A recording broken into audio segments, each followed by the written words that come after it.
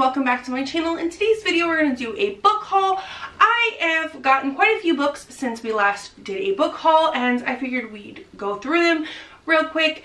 I have no plans really to get many more books before the holiday season. I have 2 pre-orders. Other than those 2 pre-orders, I don't have any hardcore like let's get book plans, so I figured I would just show you everything I've gotten so far since we last talked books. That way I can focus on reading these books until the holiday season comes around. So let's go ahead and get started.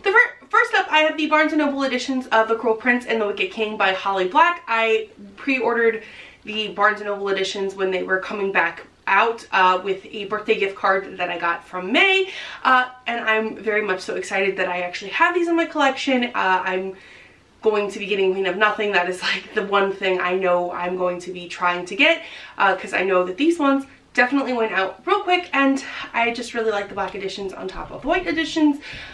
This is something I have been loving and I'm very much so looking forward to the conclusion. This isn't a wrap up or a series review. I just picked up these ones because I've been loving the series. Speaking of series I love, I also picked up the collector's edition of Crooked Kingdom by Leigh Bardugo. I also have the collector's edition of Six of Crows and I just loved how these ones look. Speaking of Leigh Bardugo, I also have Ninth House in the Waterstones exclusive edition.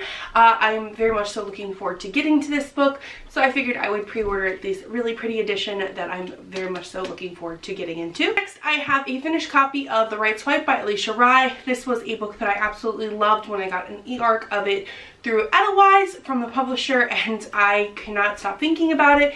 I'm desperately waiting for the sequel to it, so I figured I would go ahead and pick this one up just so I could have it in my collection because I loved this one. Speaking of books that I really enjoyed that I had gotten arcs of, I also picked up The Tea Dragon Festival by Katie O'Neill. If I hadn't got an arc of this one, I definitely would have been purchasing it myself. I just love the tea dragons that Katie O'Neill does, and so I definitely wanted a finished copy for my shelves to go next to the Tree Dragons Society. I've already mentioned this one briefly before, but I picked up Heartstopper Volume 2. I really was enjoying this series when I was reading this during Contemporary-thon, so I had picked up the second one. Another book that I had been really anticipating was Tunnel of Bones by Victoria Schwab. This is the sequel to City of Ghosts, and this was the Loosely Bound Book Club pick of the month for October, so I wanted to go ahead and get my own copy, especially since I really enjoyed the first book, so I wanted to have my own copy for the second book. I received an arc of Bringing Down the Duke by Evie Dunmore through Goodreads from a giveaway, because I actually won a Goodreads giveaway, and I have since read it, so be on the lookout for my September wrap-up for more thoughts on this one. The next couple of books I've already briefly mentioned because I talked about them in my Back from Booknet Fest tag as well as my Booknet Fest blog,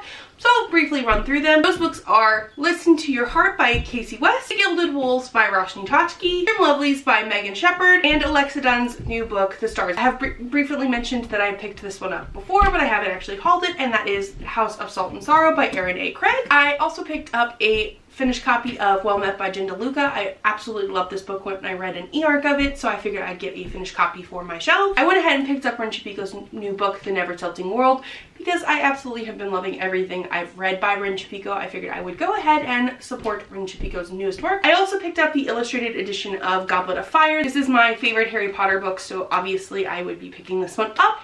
I'm a little disappointed there aren't that many illustrations, and there's like whole chapters where there's like one like little doodle. I'm very happy that I have this one because this is my favorite Harry Potter book. And the last 2 things are my 2 book of the month picks. And the first one is a thriller called The Chestnut Man. I picked this one up because it's a thriller. It's a bit chunky, but I definitely wanted to try a thriller. And the last book I picked up was Fate of the Fallen. This is a fantasy book and I was already planning on pre-ordering this one. I definitely have to go reorganize my bookshelves again. But what about you? What have you recently picked up? Let me know in the comments down below. If you like what you saw here today, be sure to like and subscribe. I post new videos on Tuesdays and Thursdays. Thank you so much for watching and have a nice day.